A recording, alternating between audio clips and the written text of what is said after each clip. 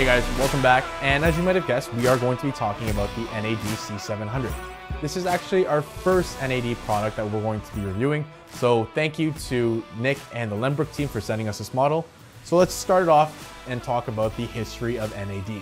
Founded in 1972 and now sold in over 80 countries, NAD Electronics is renowned for their award-winning line of high-quality components for audio, home theater, and custom installation applications.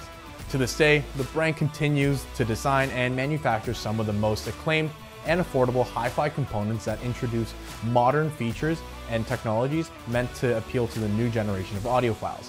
So what are my first impressions of the C700?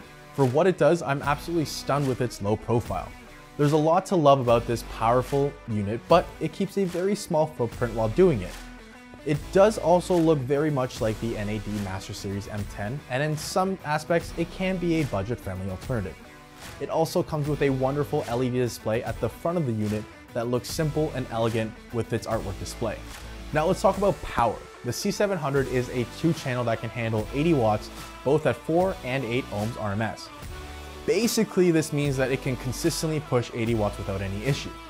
Plus, with a dynamic power of 120 watts, it means that it can handle audio spikes with ease when the track becomes a little more dynamic. All this with a 20 to 20 frequency range and a total harmonic distortion of less than 0.04%. This is really cool because what the C700 does is it continually pushes the 80 watts, and when the audio spikes happen, it uses the dynamic power of 120 watts and it keeps the total harmonic distortion as low as possible and close to 0.04%.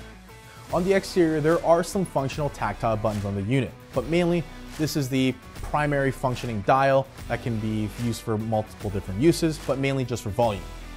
On the back of the C700, we have a multitude of inputs, including 2 analog ins, a pre-out, a sub-out, coax, optical, LAN connection, USB, and lastly the HDMI eARC. With the HDMI eARC, there is an option to control the volume through the TV, but all the other controls will be done specifically through the Blue OS app on your mobile device, tablet, or laptop. You might be wondering, well, what is Blue OS? Well, we'll have another video on that specifically, but long story short, it's a premium multi-room audio technology that lets you manage all your music and stream to any Blue OS enabled stereo system or speakers using a phone, tablet, or computer. The Blue OS can wirelessly transmit lossless music up to 24 bits at 192 kilohertz at lightning fast speeds with no lag, zero loss in audio quality. Let's talk about the sound quality. The C700 is able to produce a very detailed, rich sound that will bring joy to any audiophile. The bass is rich and textured, especially when it's turned up a little. To add more punchiness to the bass, we suggest adding any sub to the C700 and adjusting the crossover in the Blue OS app. The mid-range I found especially unique given its rich and smooth sound. It really lets the detail shine on its own without trying to push something that isn't there. The tweeters keep a detailed and crisp sound through and through and blends in well with the entire experience. All in all, the NAD C700 Blue OS streaming amplifier is a compact, just add speaker solution that embraces all the possibilities of the streaming age, offering state-of-the-art amplification that will transport you to your favorite musical destination.